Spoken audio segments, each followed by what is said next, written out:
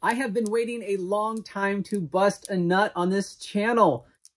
And we finally we've collected a bunch and we've set up our little adapter for our Slacksnap machine. We're going to test some thinner cables, some thicker cables, some webbing and rope that go inside of nuts and hexes. And at the end, we have a surprise for you, which hopefully entices you to stay throughout the whole video. So stay tuned.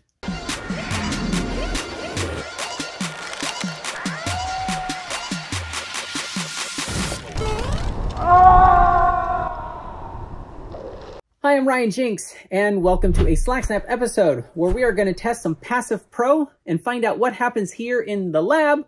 And then if this goes well, if it does what we think, and if you guys click the like button, we'll go outside and see if it translates out to real rock. Let me show you what we got here. We have some 6 kilonewton cables. These are all rated for 6 kilonewtons. This is a Brassie. This is my favorite kind of nut. It goes in more of a angled crack when you're climbing El Capitan. Love these things. And then all the nuts in Passive Pro that I never use because I own too many cams. Bobby, can you hand me the... So these are thinner cables, and these are 2.5 millimeters thick. The next thing we have are 10 kilonewton rated Passive Pro. And we got a big old hex to see if that bend radius that it goes in is going to be better for it than that tighter bend radius. Even though these are all rated for the same, these cables are 3.1 millimeters thick. Another point of interest is these are black diamond nuts, and these are eccentric Camp Interalp from Italy. And they don't actually have any rating on them, but they are the same size diameter cable as these. I think they're also a lot older. They just feel different than these. So we're going to test 2 of these since I've got them. Next is the thickest cable we've got so far. This is a 8 millimeter rope inside of some bigger nuts. And we're going to find out if these are a lot stronger. They're a lot more bulky. Super interesting to test. And lastly, we have 2 hexes here that have a 1/2 inch wide piece of webbing threaded inside of them. One has a tighter bend radius than the other. So let's find out what these break at. We're going to show you the cam crusher adapter that didn't work very good for cams. So this adapter was originally designed for Active Pro, like cams. It is a little too slippery on the inside to have these 2 plates like this. And so it's perfect for Passive Pro. And we're going to start with the small Brassie one. And we got our 2 shackles going to 1 and 2 dynamometers for redundancy. We got some more here, and we got some more coming. Our hydraulic makes it super nice, especially for these lower brake tests. Anything under 90 kilonewtons is the hydraulic. Whereas we used to have a Costco winch and pulleys, if you've ever seen our other videos. This is our bolt buster one, which we are going to go do some videos this week. So pretty neat setup. We got all sorts of bolts. These are all the glues that we have, all the hangers, more stuff under there. Pretty neat setup that we have in our new lab. So let's get breaking. Whoa, it broke where it met the carabiner and not inside of where it connects into the Brassie. 8.8, well, they were right. Good for them. So Bobby got it out. Oh, this could be aluminum leftovers. That's from the cams that deposit on the side, which now deposit on this. Put in the comments below why you think there's shiny stuff on my Brassie.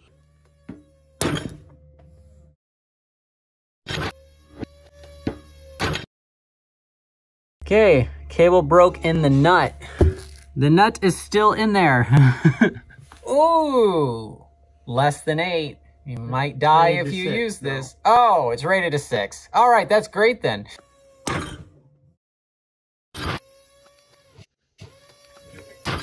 That's pretty neat how it broke that bend up there. Bobby's nut tool remover.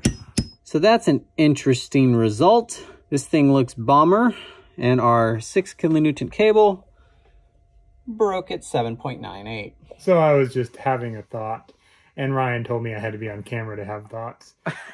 So the difference in those results, I believe, is the Brassie, the wires are welded into the brass stopper at the top, so they don't have a bend radius there. All our other nuts had a bend radius right at that nut. Bend radius right at the nut.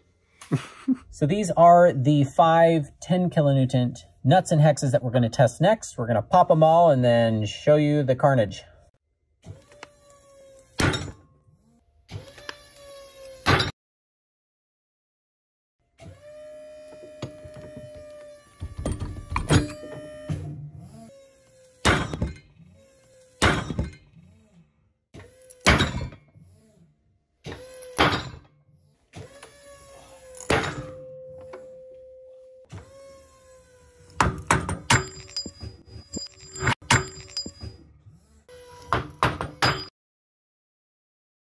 We always get something fun and interesting when we do this. If you like that, please like this video. Wow.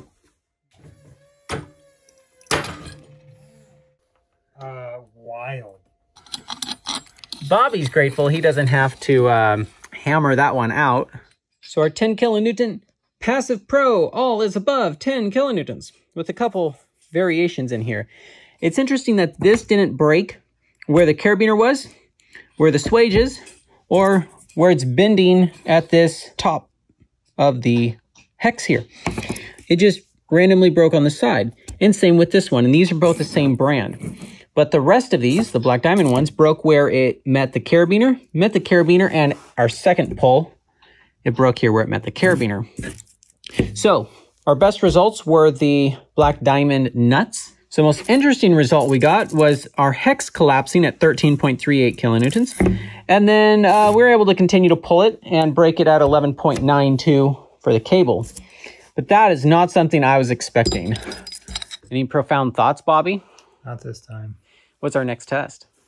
We are going to test another hex with a nylon sling inside instead of a cable.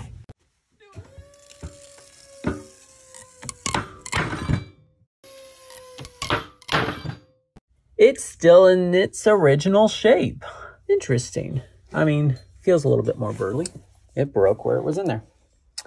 That's kind of what I was expecting, and it is super strong enough. And this is a pretty old sling. Yeah, I was surprised it broke that high.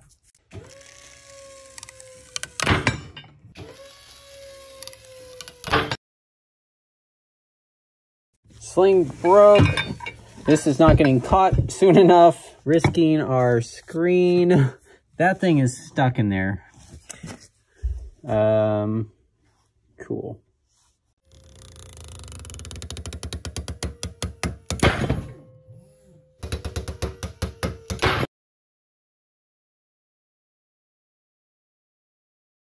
Okay, so the rope broke.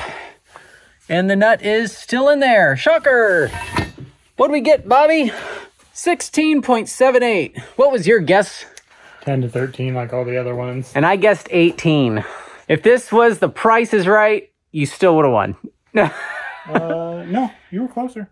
18 No, but I was over. Oh. That's how The Price of Right works. The Price of Right? Yeah, didn't she have a grandma that used to watch that growing up? No, but I still know it's The Price is Right, not The Price of Right. We'll have to do the Force is Right TV show.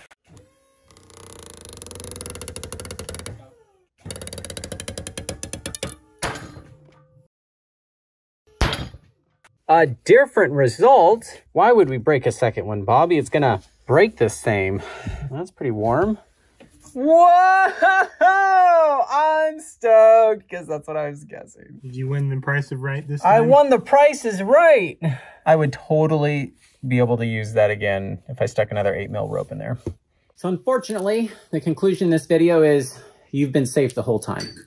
We have a handful more of our nuts that we'd love to go outside and test them in real rock if we get enough interest in this video. Please share it with a friend. Please smash the like button. And if you made it all the way to the end of the video, you've earned yourself a free subscription to this channel. Hit the subscribe button. Head over to slackline.com if you want to read the Bolting Bible, learn highlining A to Z, or if you'd like to donate, because this channel is sponsored by you. I really appreciate it. You're the reason I'm able to do this. All the money you put into this goes straight back into the channel. Welcome to the bonus material. This is a Tricam. It is more of an active piece of protection. As it tries to come out, it opens up and it pulls the sling on this roll pin that looks like a cinnamon roll. that attaches it to the Tricam. And since it kind of does slide around in our cam crusher nut buster adapter here, we are going to kind of make it passive protection. But either way, we're going to see if the sling breaks or if the roll pin breaks first.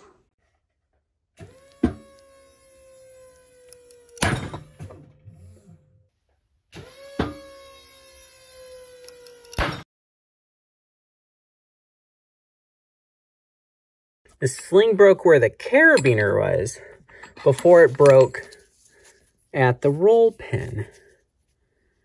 Wow. I really want to break that, so I put a soft shackle on it. One more try, you guys.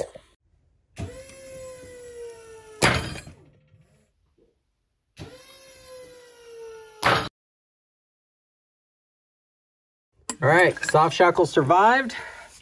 Tricam has no pin. Well, that's a very warm pin.